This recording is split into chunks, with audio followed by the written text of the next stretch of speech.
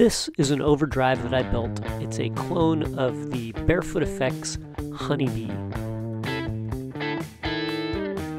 I built this with a PC board that I bought from Aion Electronics called the Aion.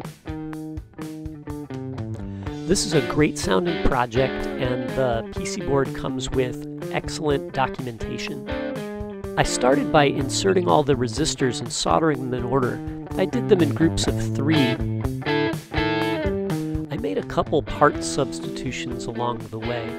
One of the parts, R13, was listed as 51 ohms, and I didn't have one of those, so I used a 47 ohm resistor in its place. R14 and 15 are listed as 31.6K, but that's such a weird size, I just substituted two 33K resistors.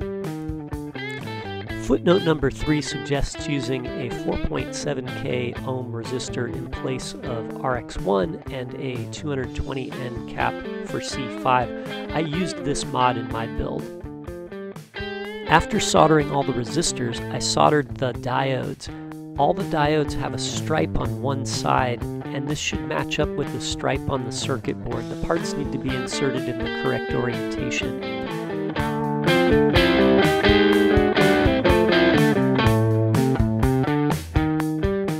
The electrolytic capacitors have a positive and negative leg. They need to be inserted correctly. The negative leg has a stripe on the side, and the leg is shorter. It has a longer leg on the positive lead, and the circuit board shows a plus sign where the positive lead goes in, and usually that pad is square.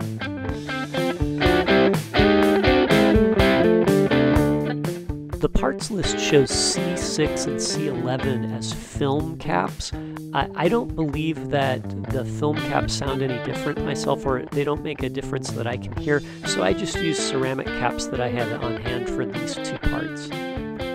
The original uses a 2N5952 transistor for Q1. The build document suggests using a 2N5457 as a substitute. These are easier and more common, or at least I have more of them in my parts bin, so I used one of these.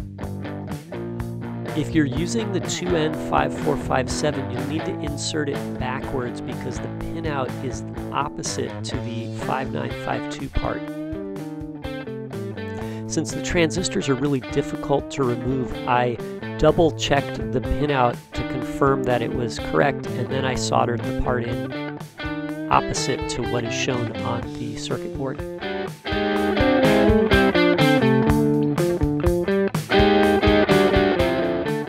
The LEDs are also polarized. The LED itself has a flat side, and the circuit board shows a flat side also, so make sure to line those up correctly.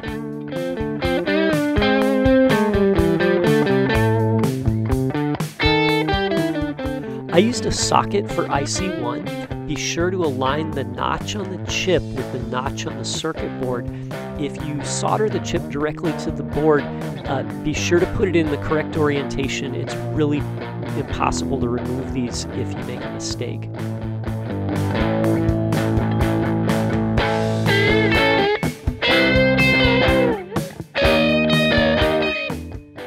With the circuit board complete, I needed a box.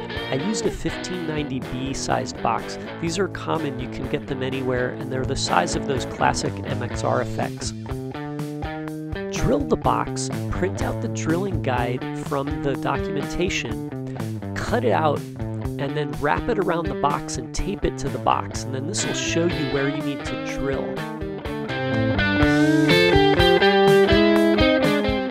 With the drilling guide in place, I collected all the parts I'd need so I could use them to size up the drill bits that I'd use to create the holes.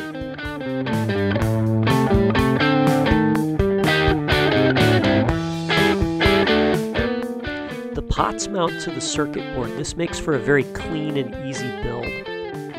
Before soldering the pots, I placed them in the circuit board in the correct location, and then flipped it over and inserted them into the box, and then I put nuts on the outside, flipped the box back over, and then I soldered the legs of the pots in place.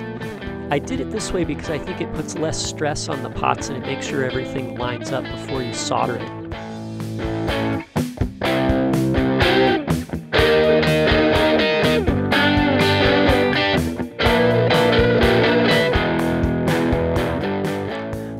step was to wire everything together.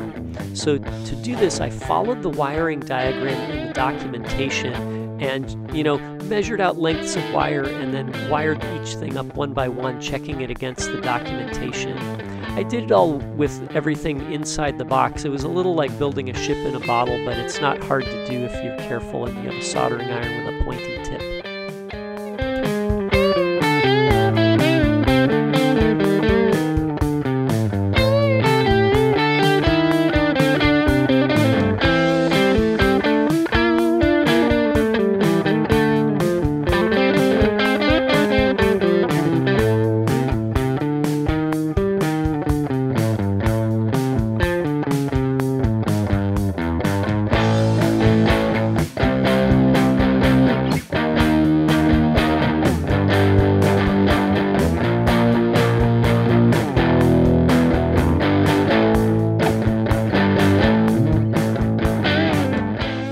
With everything wired up, I just needed to add some knobs.